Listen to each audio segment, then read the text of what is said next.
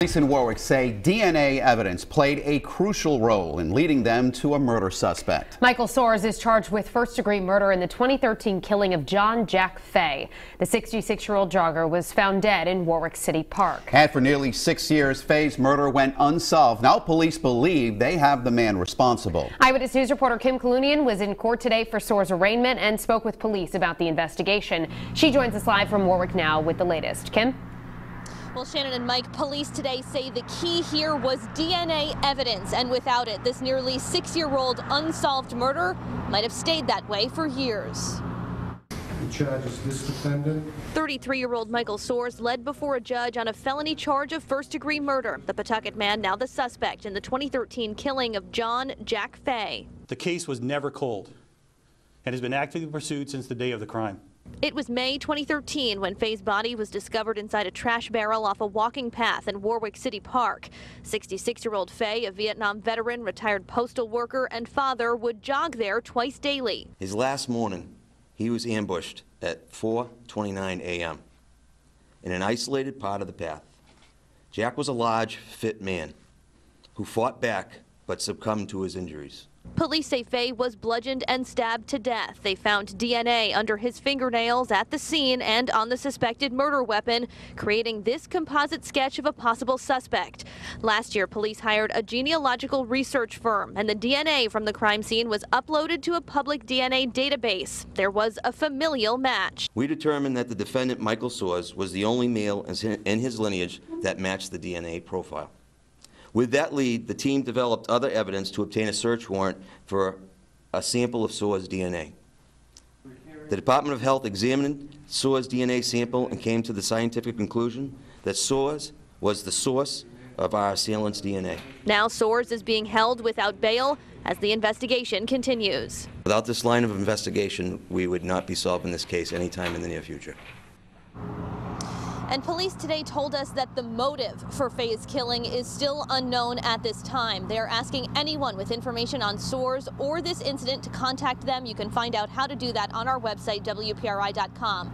Coming up new at 6, we hear from Jack Fay's son about this major breakthrough in the case. Reporting live in Warwick, I'm Kim Kalunian, Eyewitness News. First at 6, we're hearing from the son of a murder victim about the arrest of his father's accused killer. And we first reported the break in the nearly 6-year-old murder case last night. Warwick police say DNA played a crucial role in leading them to the suspect, 33-year-old Michael Soares.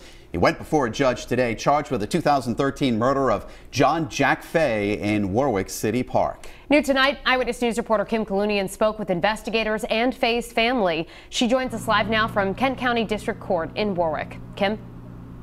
Well, Shannon and Mike, police tell us today that the suspect in this case had no prior criminal record, and the motive for this killing still remains unknown. Today, I spoke with John Fay's son. He says he's grateful for the years of police work, and he, like us, hopes to get some answers about what led up to his father's brutal killing. Nearly 6 years after John Jack Fay's brutal killing in Warwick City Park, a breakthrough. We had DNA, we had a weapon, we had a very secluded crime scene, and we could not come up with our suspect. Now they have. Police hired a genealogical research firm called Identifinders International, and with access to public DNA databases, traced DNA from the crime scene to 33-year-old Michael Soares. After a search warrant and cheek swab, the Department of Health confirmed to police it was Soares' DNA left in blood at the crime scene and under Fay's fingernails. Without this line of investigation, we would not be solving this case anytime in the near future. Fay was a 66-year-old Vietnam veteran and retired postal worker, a father to multiple children, including Dan. He was a good, really smart, intelligent guy, and he would talk to anybody. He says he appreciates investigators' continued work on his father's case. Not an easy case, you know.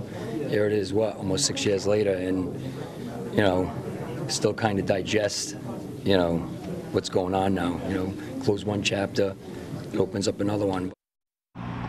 And today here at Kent County District Court, Soares was ordered held without bail. Last night, police were at his Pawtucket apartment collecting evidence, though they told us today they have not yet interviewed him.